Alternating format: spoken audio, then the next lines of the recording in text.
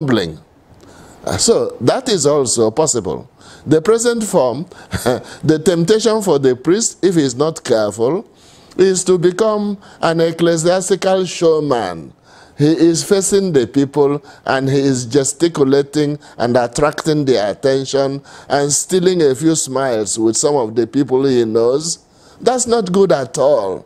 I have seen a priest celebrating Mass and looking at the people as radio announcers do. They look at the script for a short and then look at the people, then at the script, then at the people. He was not...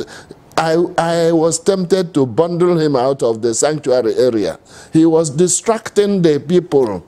We come to Mass not to focus on the priest. We come to Mass not to enjoy ourselves. We come to Mass not to dance. We come to Mass not to clap and applaud each other. We come to adore God. You know the 4 reasons for Mass: adoration, contrition, thanksgiving, and petition. The word acts helps us in that. A, adoration. C, contrition. T, thanksgiving. And S, supplication. That's why we come for Mass. If you want to enjoy yourself, if you want to clap, if you want to applaud, you have the parish hall. After Mass, you go to the parish hall. Then you can applaud, and the choir can operate, and you can say, encore, again, da capo, repeat. Oh, maestro, you are great. You celebrate yourselves there. But when we come to Mass, we don't want to celebrate ourselves. We want to celebrate Christ in his mysteries. So you can see there is temptation in either form, but there is also a correct way of celebrating both forms.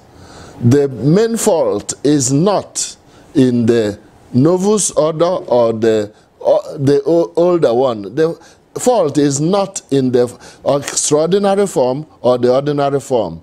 The fault is often in the celebrant and in the people and in the choir, which wants to perform as a prima donna and show that they are wonderful.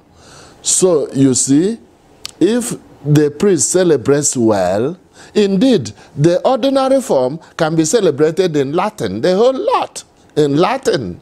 So Latin is not the problem. Many people make problems for themselves. So we can say to them, through your fault, through your fault, through your most grievous fault, not through the fault of ordinary form or extraordinary form.